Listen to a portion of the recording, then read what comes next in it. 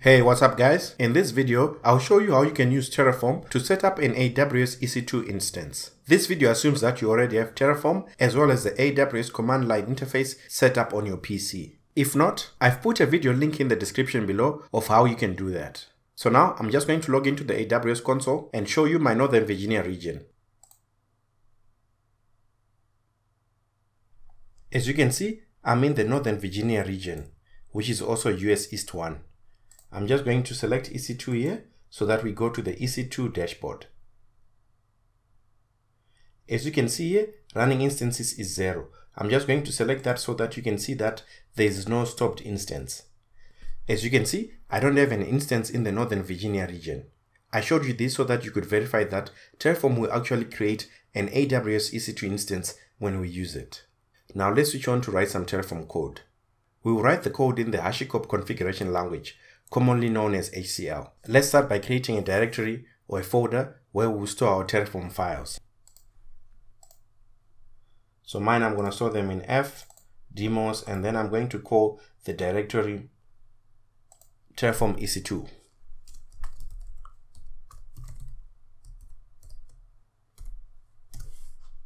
After you create the folder, you can use any text editor or IDE of your choice. I'm going to be using IntelliJ, so I'm just going to start it up.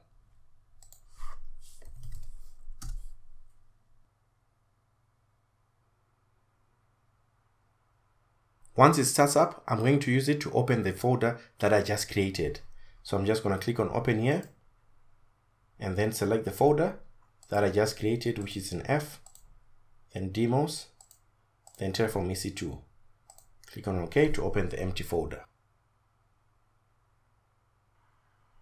I'm just going to close the tip of the day and then right click on the folder Terraform EC2 and then select new file. We're going to create a .tf file. I'm going to call mine AWS EC2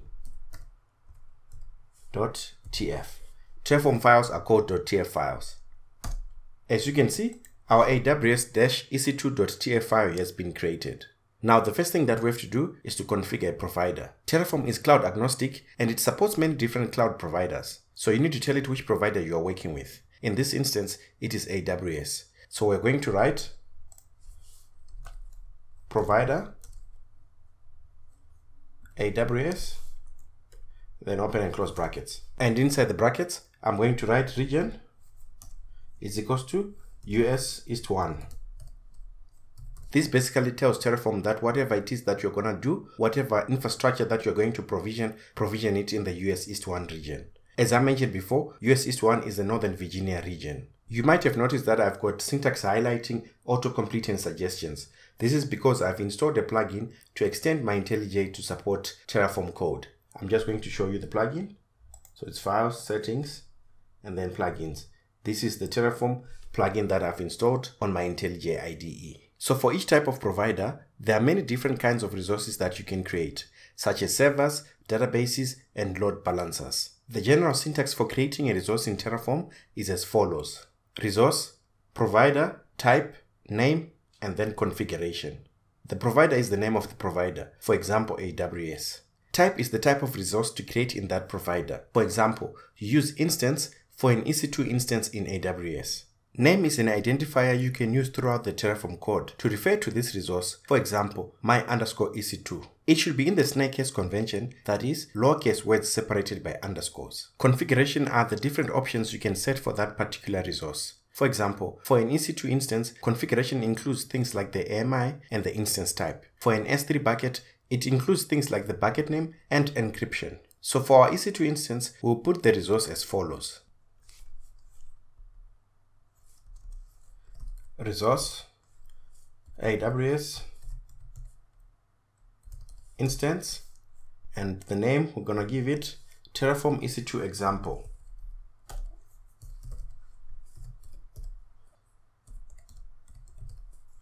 Now we need to get an AMI which is available in the Northern Virginia region. AMI stands for Amazon Machine Image, and this is basically the operating system that will load on our EC2 instance. So just go back to the EC2 console dashboard and then click on AMIs. After it loads, click on the drop down here where it says owned by me and select public images. Type in AMI-062F7 and then press enter to filter by that, and then just scroll down to the details here and copy this AMI ID. Go back to your code and then paste it here. Now let's move on to the instance type. The instance type is the type of EC2 instance to run. Each type of EC2 instance provides a different amount of CPU, memory, disk space, and networking capacity. We will use a T2.micro, which is sufficient for our needs. So I'm just going to type here T2.micro. A T2.micro has one virtual CPU and 1 GB of memory, and most importantly, it is part of the AWS free tier. To give our EC2 instance a name in AWS, we have to use tags with the name attribute. I've chosen the name as Terraform EC2. So just come here, type tags is equal to open brackets, name, and we said we chose Terraform EC2. Terraform EC2. With this, we are ready to use Terraform to provision and deploy our EC2 instance in AWS. To run this, open the terminal or command prompt in the folder which is our aws-ec2.tf file, and then run the terraform init command. For me, my terminal is already open, and as you can see here, I'm already in the folder which is our .tf file. Terraform does not come with a code for any of the providers. For example, the AWS provider, Azure provider, Google Cloud provider, etc. So when you're first starting out to use Terraform, you need to run the Terraform init to tell Terraform to scan the code, figure out which of the providers you are using, and then download the code for them. By default, the provider code will be downloaded into a .terraform folder. You see it here once we run the init command. You will also see a few other uses for the init command and the .terraform folder in later videos. For now, just keep it at the back of your head that you need to run init at any time you start with new Terraform code, and also that it's safe to run init multiple times because the command is idempotent. Now let's run our Terraform init command. I'm just going to expand this here so that you can see better. Type Terraform init. Press enter to run the command. As you can see, it says initializing the backend and then checking the provider plugins. We are using AWS, and here it's downloading the AWS provider. It does take a bit of a time if it's the first time.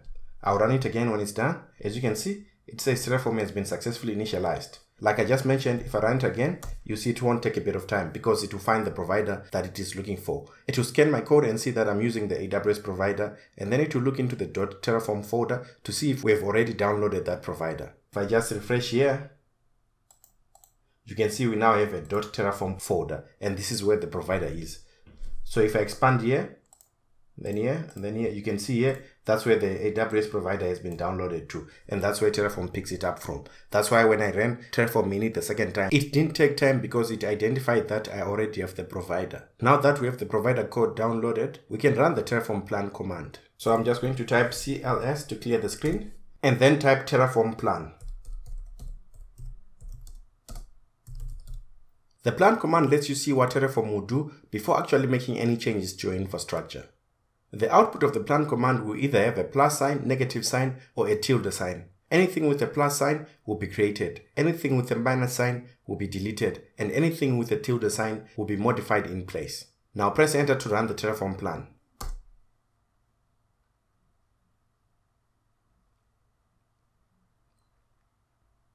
As you can see at the bottom here, it's saying the plan is 1 to add, 0 to change, and 0 to destroy.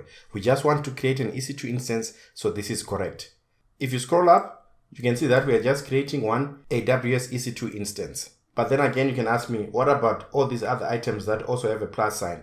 These are the things that go with an EC2 instance. For example, you've got the EBS block device, which is just like the hard drive of the EC2 machine. To actually create the instance, we need to run the Terraform apply command. So I'm just going to scroll down to the bottom, type CLS to clear again, and then type Terraform apply. Press enter to run it. You notice that the apply command will show the same plan output, but it asks you to confirm whether you actually want to proceed with this plan. As you can see, the Terraform apply output is the same as the Terraform plan output. But because this is a command that actually deploys the infrastructure, it asks you for confirmation. You can see here it's saying, do you want to perform these actions? And only yes will be accepted to approve. So I'm going to type yes and press enter. This will deploy my EC2 instance in AWS. It also takes a bit of time, but when it's done, it will give us a confirmation that it was successful, as well as a tally of what was created, what was modified, and what was destroyed. As you can see, this is the confirmation. Apply complete, resources 1 added, 0 changed, 0 destroyed. There you go. Congrats, you've just used Terraform to deploy an EC2 instance in your AWS account. To verify this, head over to the EC2 Console dashboard and confirm that it is there. So from this AMI's list page, just click Instances and we'll see our instances.